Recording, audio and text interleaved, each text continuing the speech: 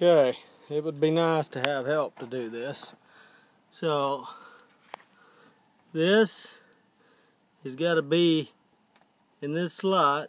This has got to be up like it's supposed to be when you're putting that stuff together. And you need to make sure your O-ring's in right there. And another thing, these pistons, if you leave them on, make sure they're going to be out of your way. If you let them hit the ground, when you go to slide this forward, this fin right here is going to hit that.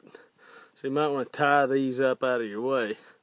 Just take it slow and easy, and don't force it.